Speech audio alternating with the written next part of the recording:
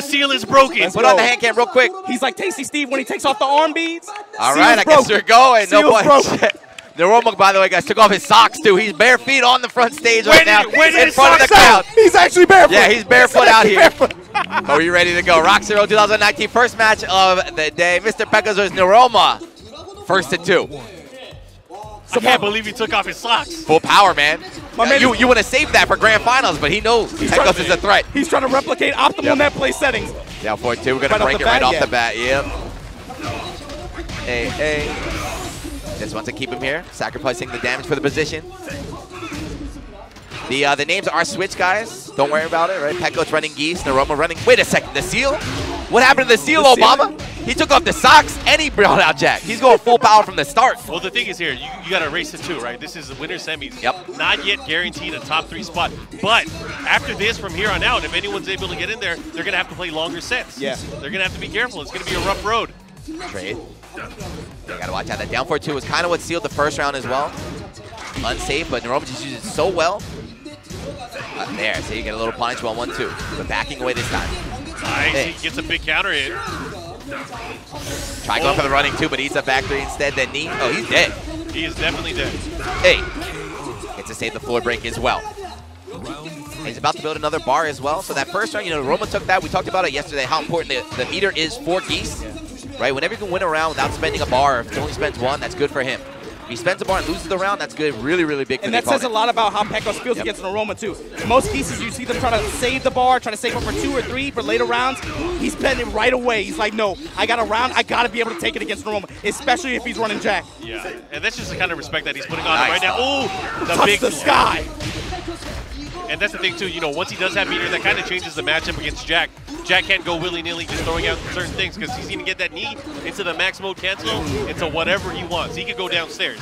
Hey, and he won that round, but he's got 2 bars now. He's got the reset at the wall for a ton of damage. He's got 2 hits to kill right now. If he touches him, he's going to use it. He's definitely going to use it. This is not what we expected. It's not what we expected this to start, right? This is big. Yep. Max jab carry all the way to the wall. Stomp 2 bars, turn up, break that floor. Does he want a Red Storm here? No, he wants to save it. All right, one more hit. It could be it. Yeah, one more hit could definitely be the round here. Got it. Max cancel. Messes up the combo, though. Give Noroma a second chance to get the reset. Crouch jab cancel. Off the wall bounce. Go downstairs one more time. Stand up. Double rep ender. Still saving that last bar. Gets it. Pekos 1-0 over Noroma. Look at he's smiling. He messed up. He definitely didn't want that low. He wanted to go up, plant the seeds on his feet right there. Couldn't do it. 3 rounds straight though. What's up? Put your socks back on. What is up? And that was not just a 3-0. That was a fast 3-0. That was a fast 3-0. Change the game. Turn it off Tekken 7. Put it on Twitch IRL. We got the shoes off. I need y'all dropping bits, donations, everything in the chat right now. Noroma got his raw feet on the stage. So the Jack pick, we've talked about how he's been saving. You usually got to pay for that kind of stuff. Yeah. That's why we're not showing it. We haven't shown it yet. Yeah, so we talked about Jack been sealed, but he brings him out after, feels like months, and just gets walked. That's what happens. Maybe he hasn't been practicing the character. Maybe, I don't know. So he's going back to drag. This is a character we've been seeing him play more often recently. Pekos playing for dear life. He's stuck with drag, though. Yeah, he's locked in. He's locked in. He is stuck. So this could be good, it could be bad, but it gives Pekos a chance to kind of think things through. That was a wash. What the hell?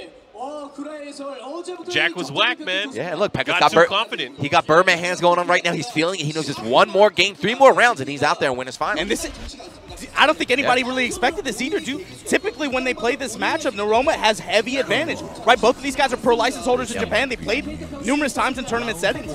Noroma is usually the clear winner of this set. Well, we got the Noroma dragging off now, right? So let's see the drag.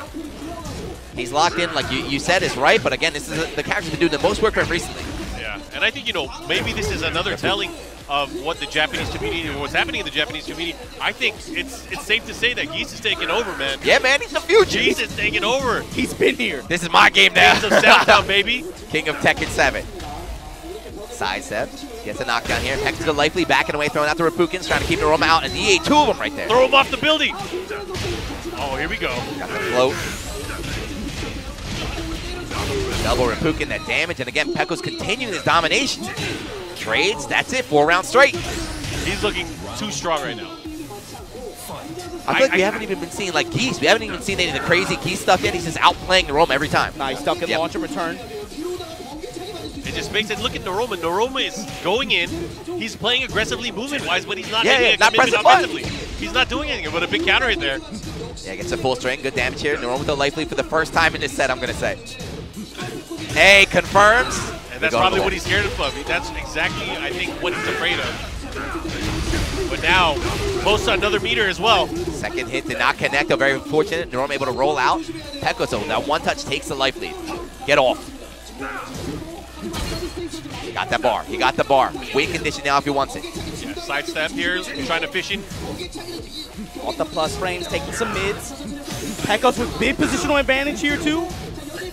A lot of just jab checks and down forward one check. Trying to seal Noroma's Got him! Look at the time! Oh, he messed up! What a play! He lost! What's going on? What happened here? That is probably the choke of the set. Like, bruh, off that one drop, Pekos is on set point. Dude. Pekos is about to... Holy shit. Look at the punches ticket the winner's finals here against Noroma. Oh, and the duck. Yep, the and punish. Let's go. He has 2 meters. Got 2 bars, too. He got 2 bars, man. This is scary. He get for wall combo, reset the Raging Storm, and he hit the confirm. Yes. I feel like Noroma's afraid to attack here. Yeah, it's like a loaded gun. You get near Geese.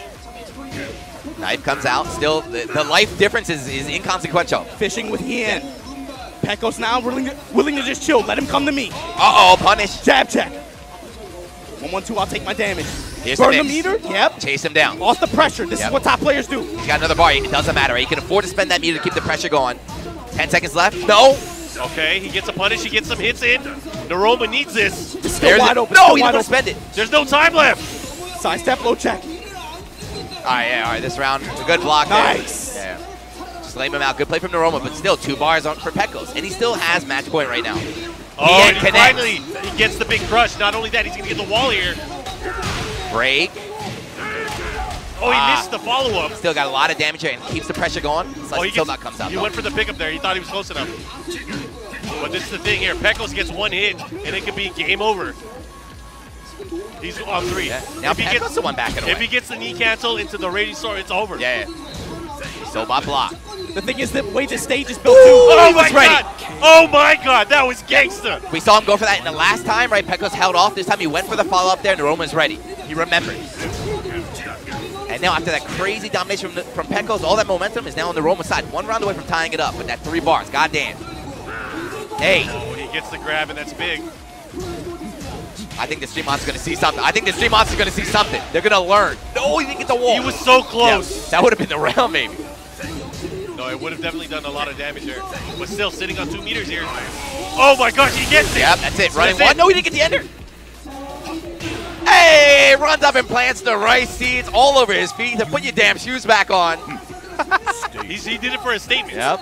He tapped his toes. He said, Bare not feet. on my stage. You got to, yeah, that's embarrassing. You got to put the socks on first before you put the shoes back on. He's waiting for him.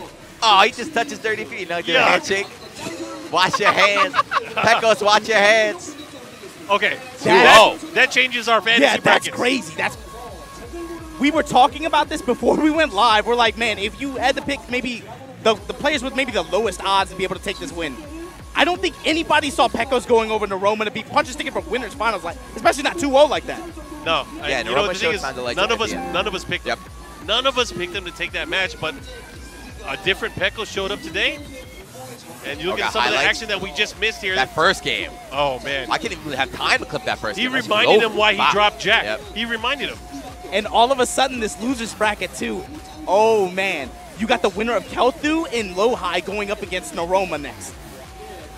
Yeah, and this was huge right here, right? If he had won that round, that would have been that round he needed to reset it.